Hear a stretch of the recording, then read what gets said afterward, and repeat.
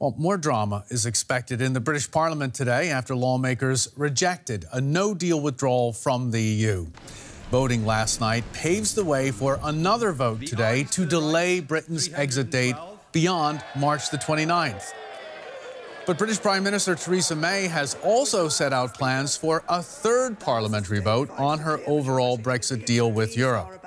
That vote is supposed to be held by March the 20th.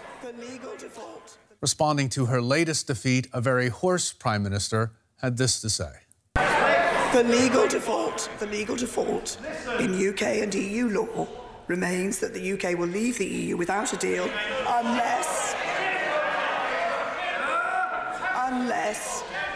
unless something else is agreed.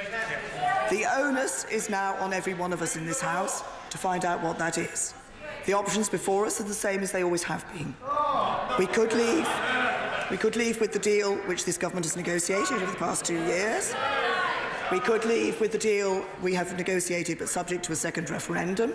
But that would risk no Brexit at all. A number of options out there, so what happens next? Joining us now for the latest is DW's Beget Moss in London and Max Hoffman, our Brussels bureau chief. Good morning to both of you. Beget, if we could start with you this morning.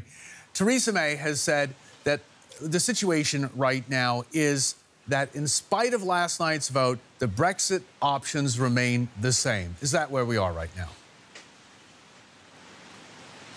No, something has changed. What she's talking about is her deal is the only deal, basically, that's still on the table. And she's still hoping also to get it through because now she really can exert more pressure on parliamentarians because the choice is this, as she puts it. It's my deal, Theresa May's deal, that she's hammered out with the European Union, or either no Brexit at all or a really long, lengthy Brexit process in which everything can happen. A second referendum could happen. So Theresa May will once again try and put her deal on the table because she knows that for those people who want out in her own party, there are many of them, they will now think long and hard. That might be their last chance that they get to exit the European Union. So maybe if there is yet one more vote, she might just get her will. She might get her deal through. OK, we might also see an extension voted on today and a possible extension. Max, how would the EU respond to that scenario? Had you asked me that question a couple of weeks ago, Brian, I would have said definitely they'll say OK, but their stance has toughened a little bit in the last days. They've made it clear that they need a reason to extend, whether this be a short extension, a technical extension, that's what it would be called, for 2 or 3 months, or a longer extension beyond the European elections in May. And a possible reason, for example, is a second referendum, or maybe even snap elections, or, as Theresa May put it, if she puts that deal up for another vote and it gets passed, there would also be need for a technical extension because now the time has run out to really implement any kind of deal until the 29th of March. So you would need a couple of extra weeks or even extra months to be able to implement that. The EU wouldn't have any problem in granting that technical extension if the Parliament, so the House of Commons, said OK to their deal. Everything else seems up in the air because it doesn't look like the House of Commons, beyond maybe approving that deal, seems able to clarify what this extension should really be for. OK, Birgit, Max has mentioned the technical extension term there. We're looking at a possible date of May or June. Can the British government or can Parliament guarantee that at the end of that process, at the end of that date, we're not going to repeat everything we've been over this week all again in May or June? The thinking here in London is, like Max has said, two possibilities, and MPs will get a vote later today what sort of extension the Prime Minister is looking for from the EU. Either a short one, at which the deal, Theresa May's deal, will most likely be implemented, or a long one, which would give just more leverage to those who are fighting for a second referendum, a so-called people's vote.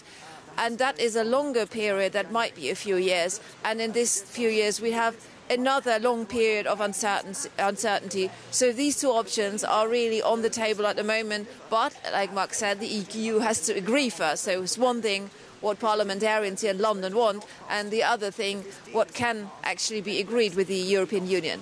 Okay, Max, what does it look like in Brussels? You know, we're talking about the technical extension. There's also the longer extension. That could be up to 2 years. That's a speculation right now. What would Brussels do in that case? Yeah, I mean, just to be clear here, and Birgit is absolutely right in mentioning that, the reaction Wednesday night from the EU Commission was it's all good and well that the House of Commons decides that there won't be a no-deal Brexit, but really that's still the default option. And in order to really avoid a no-deal Brexit, you need a deal. So that's still where we are. We call it the Brexit conundrum right here.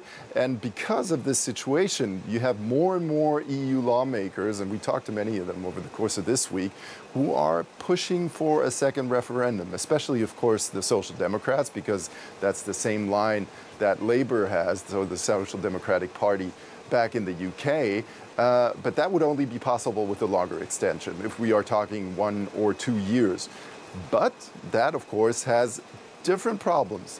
For example, the European elections in May. If we go beyond that date, significantly go beyond that day, then the UK would have to participate in those elections. And that would be awkward, wouldn't it? You have a country that actually wanted to leave but still has to participate in the EU elections, something that many lawmakers want to avoid because it might hijack the actual topics, you know, the actual things they want to talk about. And there are many of them: migration, climate change, just to mention 2 of them. Okay, Max Hoffman for us in Brussels. Birgit Moss in London. Thanks so much for bringing us up to date as another vote looms today in the British Parliament.